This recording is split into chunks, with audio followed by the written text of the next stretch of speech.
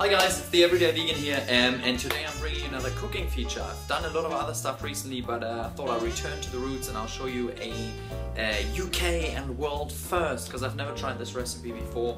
It's sort of a combination of a few things that I've seen before that I've done when I was little, or when my mum did when I was little, and I'm gonna try and put a bit of a vegan spin on there. So let me show you the ingredients. So today we're gonna make stuffed peppers. So we've got organic peppers there, and we've got some garlic, which I'm going to use to make the mix of the Granose meat-free Lincolnshire sausage mix a little bit more interesting. We're also going to put some mushrooms in that mix for the stuffed peppers.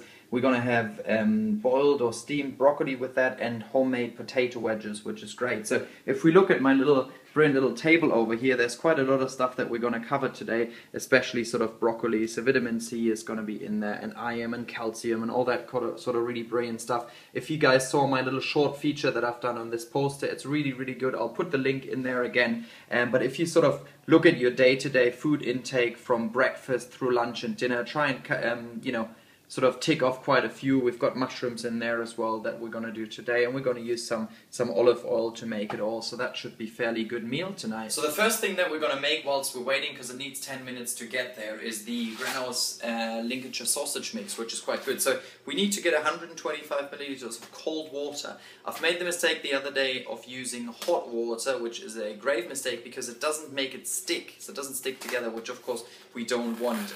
So all you need to do is, they come in these little sachets. I'm sure those of you who've seen my videos in the past know this. They come in these little sachets, about £1.40 or so. I think I buy them at Morrison's at the moment, so they're about £1.50 or so for 2 of these bags, and that one bag should make enough for our sausage mix. For our stuffed peppers today is of course completely vegan. It's mainly made up from wheat and soya, which is quite cool. So I'm just going to measure up 125 ml of this, and yeah, then we should get it into a bowl, and we go from there, because that needs 10 minutes to rest before we can use it. And when it comes to rest, we're going to put in the mushrooms and the garlic just to spice it up a little bit. All I want to do now, before I actually mix the mixture together so it all goes together nicely, I'm going to cut up the garlic, and I'm going to cut up some of the mushrooms as well to mix into the sort of moist mixture before it actually sets, so we can then just scoop it into the peppers to put that in the oven later on.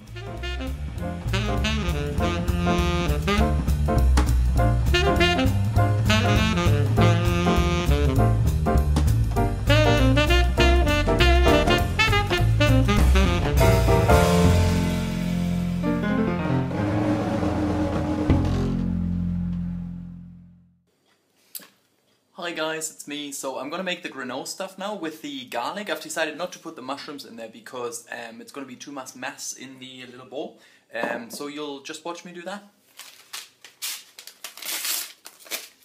This is a nice little neat package that you just sort of chuck in there. And then I've got the cut garlic, which can go in as such. That's it. And then, as I said earlier, 120 ml water, just nicely all over it. Make sure it's cold water, don't make the mistake that I made, and then just mix that under nicely.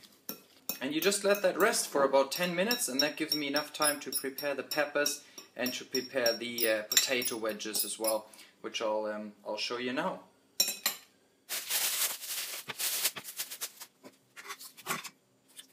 So you cut in the top like this, to make sure you get the stalk out there in one go. And you do that before you cut it in half, because otherwise you'll just cut through all these little seeds and everything. Come on, get out. See, you can just take it out as one bit. Now what I usually do is I just do that to get all the little seeds out of it. Like that. And then you cut it through with a bigger knife, make it nice in half. Then, and then you literally just clean them out throughout the middle. Make sure that all the seeds go out, because you don't really want that. And make sure they can sort of sit on the side as well, like that, which is quite nice. But they don't want to tip over in the oven, really. That's number 1 done. There we are. And number 2 we'll just do exactly the same way.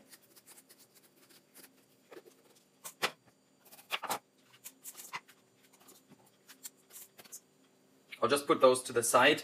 at the moment because I'm going to do the potato wedges now as well. As I'm only cooking for one, I'm not really making that many potato wedges, but if you cook for two, just adjust the amount as accordingly.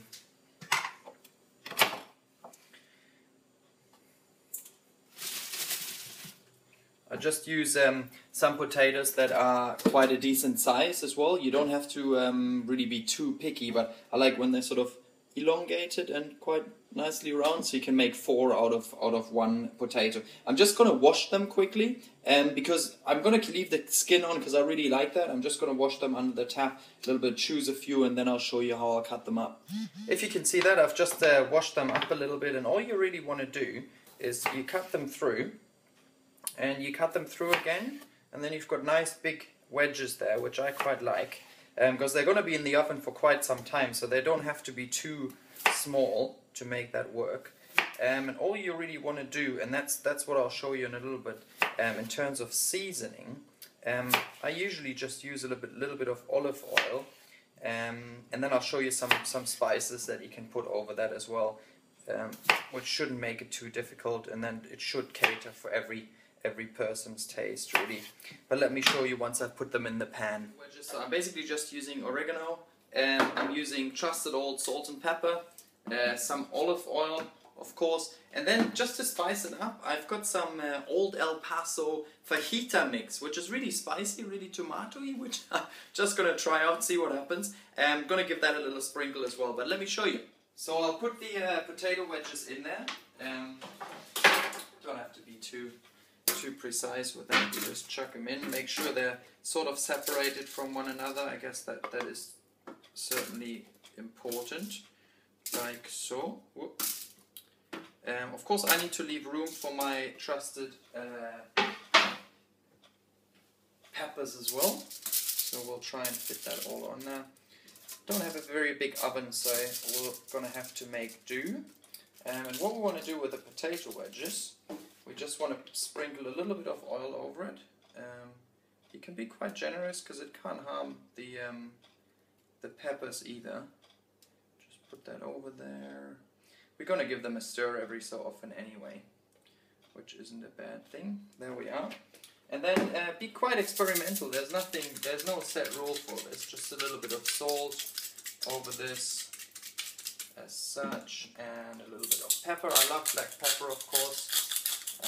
And I love it from a pepper mill as well, because it's got that little bit of fresher taste, of course.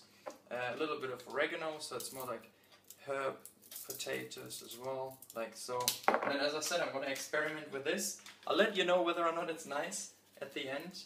Just a few of these sort of spices over there. This is quite strong stuff, so I'm not going to go overboard. But that should do it nicely. It certainly already smells quite nicely. And I'm just going to chuck that into my oven now, which has been preheated. And I'll let you know how that goes. It should be about 25 minutes for now, until you then need to put the mixture into the stuffed peppers. But we'll cross that bridge when we come to it.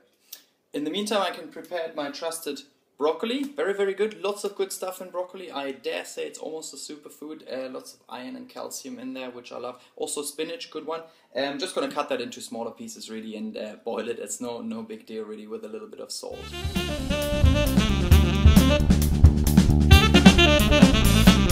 I hope I don't look too ghostly. I just wanted to give you a quick update. I needed the flash on. So this is what they look like in the oven at the moment. There's a great little sizzling sound going on from the oil there. You can possibly see it at the bottom right corner there.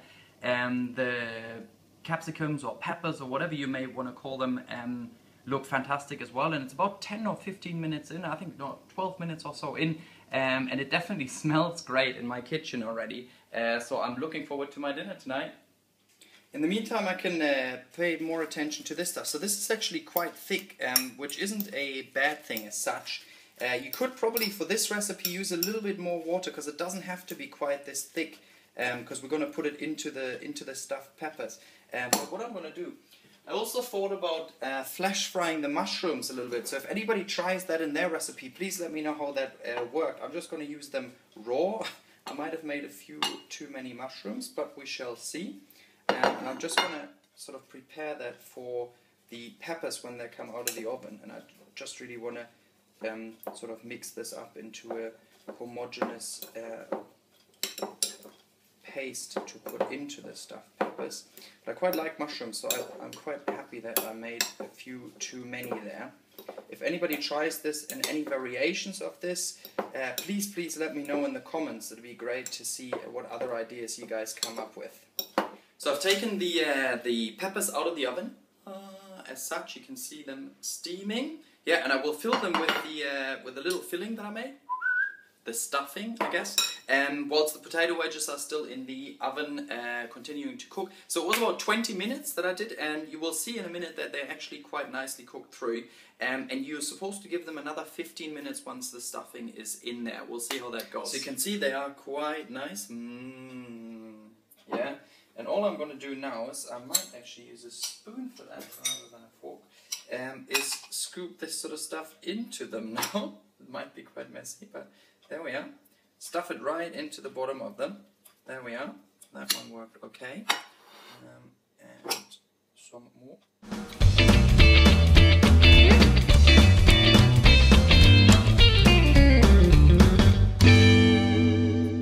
As you can see, I'm quite happy with this. Just put little mounds on that, which is alright. And I'm just gonna put that back in the oven now, but I'll show you what the potato wedges look like in a moment. Let me just show you this. It's very nice. And let me show you what it looks like in the little oven dish. Hi, it's me. I'm just gonna get the potato wedges out of the oven, which are sizzling nicely. They're taking on a nice brown color as well, as you can see here. Oh wow, oh, very high, very hot. And I'm just gonna give them a stir before I put the peppers on there again. Just gonna move them over to the other side as well. There we are. Just gonna turn them over again. Ouch! They are very hot, of course, because they come out of an oven. Duh. And then, nice. I'm gonna just put those peppers back on here. Can you hear that sizzle? Nice. Just put them back on there. Oh, that was hot. And there we are. And that dish will now go back in the oven for another 10-15 minutes, which gives me enough time to steam the broccoli. And as broccoli doesn't actually need very long to cook properly, I always put them in upside down as well. They will turn around, of course. Why not? Doesn't need very long to cook, so a couple of minutes or 3 minutes or so.